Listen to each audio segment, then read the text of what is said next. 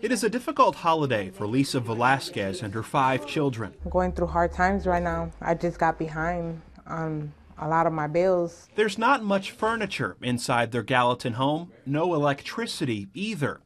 When April Sensabaugh found out about the situation, it's Thanksgiving, and what's Thanksgiving without the giving? She decided to help. This is all yours. The Velasquez family now has a Thanksgiving dinner with all the fixings. Some potatoes, corn, green beans. Thank you. I could not sit down today and eat my Thanksgiving dinner knowing what their situation was. The people at Freedom Church in Gallatin put together a box of food for the family. A lot of people had donated some goods, and we got it all together and donated it to this family. With them not having electricity, we just went ahead and cooked it for them and brought it over here. Lisa Velasquez and her kids may not have much right now. Thank you so much. Oh, you're welcome so much. But the value of an unexpected kindness is priceless. I'm glad that my kids could have at least a Thanksgiving, even though we don't have lights.